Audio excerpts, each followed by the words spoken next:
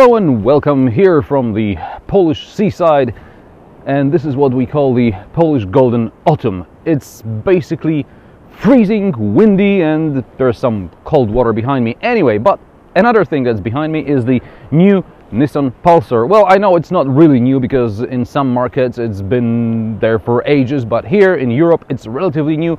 It replaces the Tiida, which used to be the Nissan Sunny. Now, these were pretty ugly cars. This one looks slightly better. It looks a bit like the Qashqai. Anyway, I've got a couple of hours with the car because this is my first drive here in Poland. So I'm gonna take you around this car and tell you what it's all about. And well, we'll see how it goes.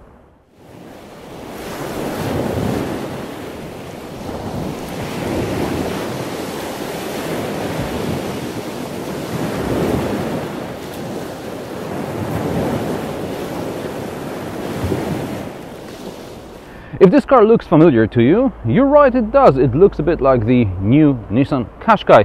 The designers did a copy-paste job, then cut some springs off and lowered the car. So yeah, it looks like the Qashqai. However, it does have a few tricks up its sleeve.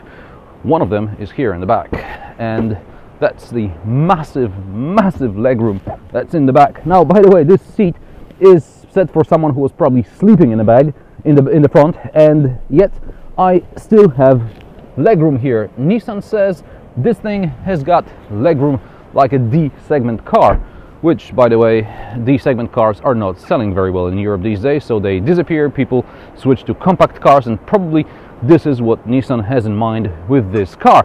This is supposed to be a fleet car, or so they say. Anyway, another thing is the boot. If you want to compete, you have to have a big boot, and yeah, the Nissan Pulsar has a pretty big boot.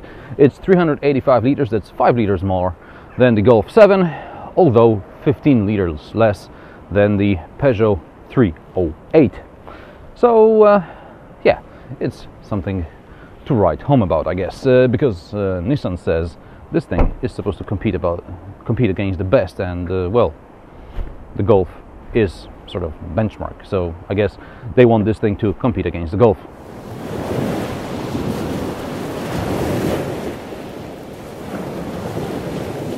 Okay, so inside here in the front, it's nothing revolutionary. I guess this is a bit of the new Qashqai, this I think is a bit of the Leaf, and this is a bit of redesigned whatever. These are my really first minutes with this car, so what I can tell you is that all this is hard but solid. Yeah, that's the best way I can describe it.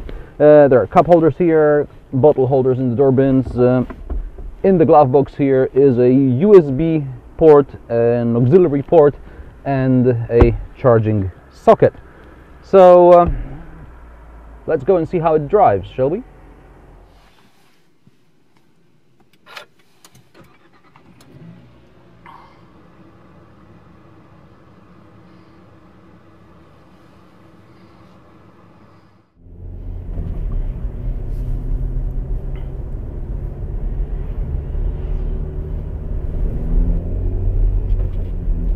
So how's the Nissan Pulsar on the road?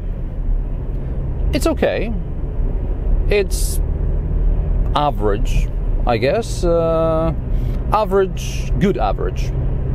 I mean, I'm sorry, I'm not boasting about how brilliant this car is, because it's not brilliant. It's a pleasant surprise. That's how I would classify it. It's involving enough to drive in this. I mean, let's face it, this is pretty basic spec. This is a 1.2 turbocharged engine, doesn't have much power, doesn't have much torque, but it's got just enough to have you enjoy the driving, I would say. The steering is, well, not very precise, but again, it's nicely weighted, so you feel a bit involved in the driving process. The gearbox, very slick. Speaking of gear changes, last year, or is it this year? Well, a couple of months ago, you can click somewhere here to check it out. I drove the Honda Civic Sport Tourer, God knows what the estate version is called. Anyway, I drove the Civic. It was a naturally aspirated 1.8 engine, a 1.8 liter petrol engine, and in the Civic, which is very eco-conscious, the computer wants you to shift up, and you're doing about 50-60 kilometers per hour, and the computer says, you know, go into sixth.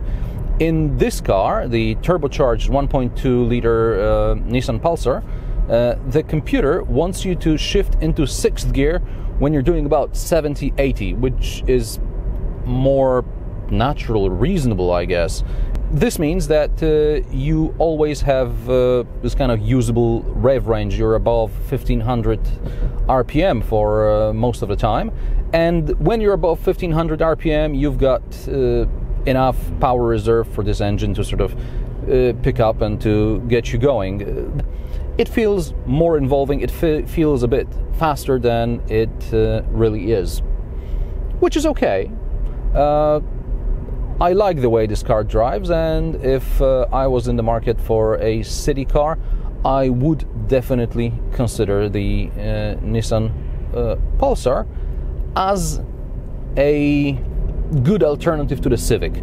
It's not really a brilliant alternative to the Golf, but it's a good alternative to the Civic, especially if you do a lot of city driving and not much motorway driving, because if you go on the motorway above 90-100 kilometers per hour, the wind noise is becoming obtrusive, and fuel consumption goes up considerably, probably to around 8 liters per 100 kilometers at the limit, which would be what, 130, 140, depending on which European country you're in. And if you're going to be driving it on the autobahn much faster than the normal speed, then this engine is going to drink a lot. However, I've been driving the Pulsar around the city and on these country roads, and I managed to average around 6 liters per 100 kilometers, which is just about a liter more than the manufacturer claims. I guess if I was a bit more careful with the gas pedal, I could bring it down to about 5 liters like the manufacturer claims. So yeah, these figures are relatively realistic, I reckon. The suspension is set for comfort, but it's good enough to go through some bends.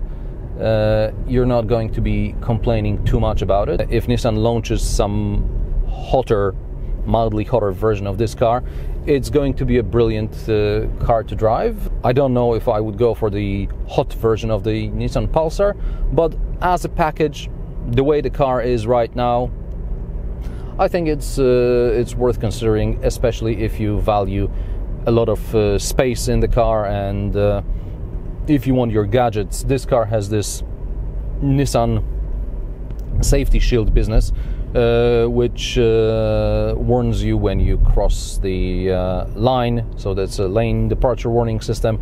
There is blind spot monitoring, and there is also city safety, which warns you if a car in front of you starts braking, you don't notice it. There is also a 360 camera when you're reversing, maneuvering around the parking lot.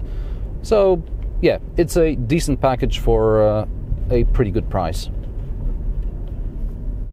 And what do you think about the Nissan Pulsar? Let me know in the comments below, and watch my reviews of Nissan Qashqai and X-Trail. Also subscribe to my channel, new reviews every Friday. You can also follow me on Facebook, Twitter, Instagram and Google+. You'll find all the links in the description below. Thanks for watching, and I'll see you next time.